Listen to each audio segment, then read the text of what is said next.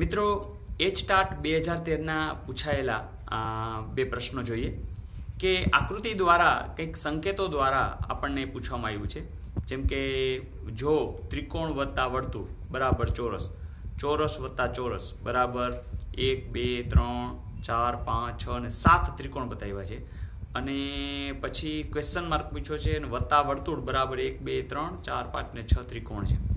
તો આ એક શોધવાનું છે.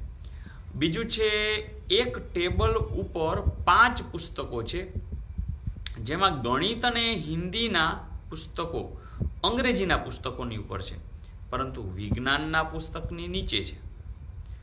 ગણિત અને વિજ્ઞાનના પુસ્તકો ગુજરાતીના પુસ્તકની નીચે છે, જ્યારે હિન્દીના પુસ્તકની ઉપર છે.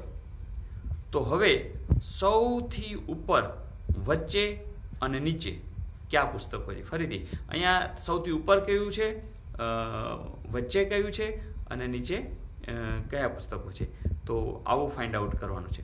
તો મિત્રો થોડું મગજને દોડાવો અને જોઈએ, નહીં તો હમણાં જવાબ તો આપી જ રહ્યો છું. Okay, all the best.